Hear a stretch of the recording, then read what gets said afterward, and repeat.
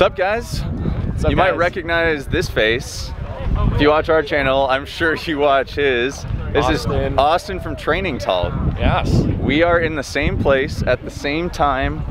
The biggest rowing event on the West Coast, yeah, the San Diego Crew Classic. And we just happened to race each other yesterday, which is, by the way, this is not doing me any favors with like an upshot. It's very clear how much taller you are. I was gonna say, you look actually almost, we look the same height in this almost. I feel like maybe if I did like up, no, that makes it worse. What's up, man? How you doing? Doing all right. What's up, guys? Austin back with another video, and today I'm here with Shane Farmer.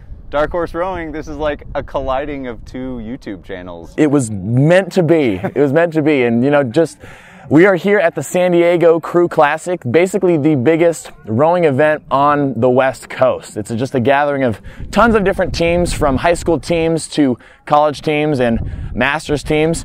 You walk around and run into Olympians and pretty much everyone in the rowing scene. Just a lot of very tall, fit people wearing spandex everywhere. It's basically from any age category. Yeah, it's one of the best opportunities to just walk around in spandex all day long. Yeah. It's great. So today we just wanted to, you know, just kind of meet up, and just because this was a great opportunity, you know, I'm based out in Sacramento and Shane's in San Diego, but we were both able to come together for this. And so we wanted to just take some time to, you know, chat some stuff. Yeah, we felt, it's one of those, like, we've watched each other's channels, we've talked via email, we've connected before. We know we have a shared audience. Yeah, so many of you guys watch both of our videos that we knew we were both going to be here in San Diego, and it just seemed silly not to. And we raced against each other yesterday. Yes, we did. San Diego crushed us, but it was all fun. And also we got excluded. So yeah. I didn't want to bring it up. I was going to say, how'd your final go? But it didn't happen. To be fair, it was a great race, and we'll just call it that. Yeah, you guys, you guys looked solid. It was fun being out there, but I still just can't believe that we are like both here. Yeah, this is great. I mean, this is there are like three of us in the world that do this. Yeah, like a YouTube channel about rowing that people actually watch. We are two of the three. Actually, we might just be two of the two. I think it's two of the two. I don't know that there's anybody else. Yeah. We had no idea at first, but yeah, we both ended up racing in the collegiate alumni category. So basically those that had graduated from college, really trying to relive the glory days, I guess. That's sort of, I guess, the main thing we wanted to talk about today is maybe why you, someone who maybe uses the rowing machine as part of their general fitness routine or uses the rowing machine a lot, why you should get an opportunity to go out into a boat, because honestly, it's a totally different experience. Yeah, I've always likened it to when you are on a rower, it's like learning to ride a four-wheeler, right? Like, you understand how the pedals work, you have a seat to sit on so you get comfortable with that, you have handlebars, and you understand the system of like forward propulsion. Then taking that and trying to learn how to ride a unicycle. Yeah, is like taking all the training wheels off. Yeah, it's like going from rowing on an erg to rowing on the water. It becomes infinitely more complicated, but so much more rewarding. Very rewarding. And when you do break it down, it does, you know, they're both very, very similar. But I think one of the biggest things that a lot of people don't think about when using the rower is, you know, when you get tired, you can let the form slack a little bit, right? You can kind of, you know, you can let your shoulders drop more, and you can round yourself. But in a boat, you can even like ease off the throttle. Yeah. I mean, you can full on stop. But what happens when you do that in a boat? Everyone notices. Yeah. Everyone notices. You can't hide. No, you can't do it. And there's something, you know, when you're in a boat, because in rowing, there's a bunch of different boat classes. You know, they've got boats as small as singles, where someone is just rowing in the boat by themselves, to boats as big as eights, with 8 guys rowing, and then one coxswain, someone that steers the boat and basically calls the commands throughout either a practice or a race. And when you're rowing with other people, you have to be on your game. Like, you can't, if you slack, everyone can feel that. Yeah, everyone can feel it. I think that's the ultimate pressure of being in rowing, but also what's rewarding is because you share pain, blood, sweat, tears, right? All those things that develop character in somebody. Absolutely. I think that's what creates such a strong bond and such a strong value behind actually getting on the water. So I know, like, both of us kind of talk primarily about just the rowing machine as a training tool. Yeah. Right? And rarely do we get into the like, hey, let's get on the water, because A, that's a lot harder to film. Yep. B, it's even more harder. It's even more hard because it's just you out there. It's like you'd need a camera crew, you'd need other boats. Yeah. And frankly, it's a little bit more inaccessible. It is. But and to other people too. It's just you know, no one's got a boat. Not everyone has a boat lying around. Exactly. Or access to a nearby club. So. Yeah. So getting started, I feel like a lot of people feel there are barriers to entry, but often it's not as bad as you would think. Oh, absolutely. You know, considering that most rowing club programs, they have, it's called masters rowing, which is so funny because masters always sounds like, you know, you're a professional rower, but you know, they have masters novices, which means essentially you're just an adult that's not in college and that isn't collegiately eligible, but as a novice, a first-year rower, you would be put together with a bunch of adults that also have no idea what they're doing. Yeah. And you'd have a huge advantage, though, if you knew how to use the rowing machine, because even then, a lot of adults that join a master's program don't even know what an erg is. They don't even know how to use a rowing machine. And let alone have the fitness to be able to move a boat. Yeah. So if I think that's why the erg can be such a great tool to start. Absolutely. Is because it helps you develop the fitness, and there's a value to learning how to ride that four-wheeler before you get onto a unicycle, right? You have to understand how to move with it, and then, when you take the training wheels off, you start to learn all the nuances of it, but you can come to it having learned how to use the erg or the rower as a training tool, and rowing on the water can be that much easier because of it. I've actually done that with a couple of my my indoor rowing club here in San Diego. On occasion, I'll bring them out to the water for a day on the water. That's awesome. To learn what it's like to have an oar in their hands. Yeah, and it is a totally different experience. But yeah, the rowing machine, it really sets the foundation. Yeah. But with rowing, masters rowing in general, you know, you think about like, okay, what if you join like an adult soccer team? You'd be with a bunch of people that have played soccer their whole lives. Yeah. But when you join a rowing masters program, especially a novice team, no one knows what they're doing. So everyone's sort of on that same baseline level, and I think there's that like you said, it's not as big of a barrier to entry as you might think it would be. And it's not. I think a lot of people also see rowing as, I mean, I'm not like doing justice for like making this seem accessible to people by wearing a rowing blazer. Yeah. Right. So like this is just a tradition in rowing, is that teams have blazers that are representative of it. It's like wearing a jersey, right? Or like college sweatshirt. This is our college sweatshirt for rowing. But when you see this, you're like, oh, what a snob, right? Like, there's no way that I will ever be that, or that I'm too far along. I will never have that. And it's just not true, because when you look, and I think part of that too is it costs a lot of money. Yep. I need to have a boat. I don't even know where to start. But if you get into a rowing club that has a learn to row program, it's just like paying a gym membership. It is. You don't have to own a boat. You don't need anything crazy. You just pay a gym membership and you show up, and they teach you how to row in the water. Yeah. It's far more accessible than people think. And it's, you know, going back to the team environment too. I know. Yeah, I kind of look like just the janky camera guy with my gray sweatshirt on. You got that on. Anyway.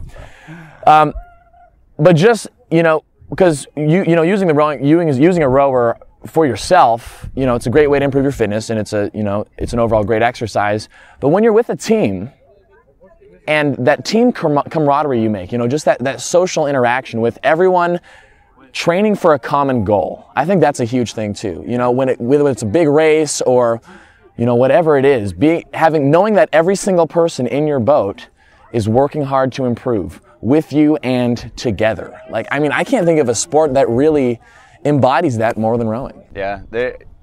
You know, every sport kind of argues for the supremacy of their sport. That's true. That's true. And we're a little biased. Yeah. But rowing really does, and I think it's what you talked about at the beginning, like there's so much to coming together and not being able to hide and having to work for everyone else. If you are a standout in rowing, if you are a standout in the boat, you're doing something wrong. Yeah. You want to blend as much as you can, right? That's so true. You just want to emulate what others are doing and not be seen. Yeah. And you want to make the boat go without anybody knowing that it's you making the boat go. And that's very much unlike something like a basketball team, you know? And especially, you know, in something like basketball, let's say you have the all-star who gets injured for 2 weeks, but can come back and be back to being the star of the show. In rowing, you know, the fitness aspect of it is so important. You know, if you're not committed, or if you do take a few weeks off, you know, you have to earn your spot back. It's not just given to you, and there's no, And like you said, the goal is to blend with your teammates. You're not supposed to be the all-star. Yeah, boats are not built around singular individuals. Yeah. The mechanics of the stroke and everything. It's not. I agree. The things that make boats move are your ability to do exactly what somebody else is doing. Is for me to do exactly what you do if you're sitting in front of me. Yeah. Like how close to you can I be in exactly the way we move, the way we breathe, the way our shoulder dips, the way our hands sit, the way, and these are the nuances, right? Give me goosebumps right now just thinking about it. Just thinking about it. Me too. I'm getting chills down my spine. It doesn't help. I mean, you guys can't see it right now, but behind us we have all these boats rolling in post race. We're sitting at the finish line of the Crew Classic, and we're watching all these boats roll in. It kind of puts us in the mood too. Absolutely. And just to think that yes, there are teams that are, just like you think of the top rowing teams like Cal or Washington, these big dog teams, even down to the smallest club teams. Like no matter how fast or slow a boat is, or how everyone is working so hard, and everyone has put in the time and the effort, and everyone is giving their all. And there's just something great about being part of that experience. Yeah. And something I always like to call out too is I feel like the most underappreciated person in the boat is the coxswain. Oh yeah. And most people are like, what? The coxswain's just the person that yells like, row. Yeah. Row. Yeah. Like that's the classic coxswain call. Yeah. But there's so much more than that. Oh, the coxswain is, in my opinion, the most important person in the boat. Yeah. They're basically. I mean, they're kind of like a second coach. Yeah. They are the race car driver. Yeah. We're just the engine. The engine. Yeah. That's a great analogy. I love that. That's like awesome. They are the ones that have to know the race plan, execute it, watch what the other teams are doing, be able to race the car. And we literally just sit there and shut our brains off. We're not supposed to talk or turn our heads or worry about what's happening. All you do is think about what's going on. So if that sounds appealing to you, right, just go work hard, put your head down, and try to make a group great.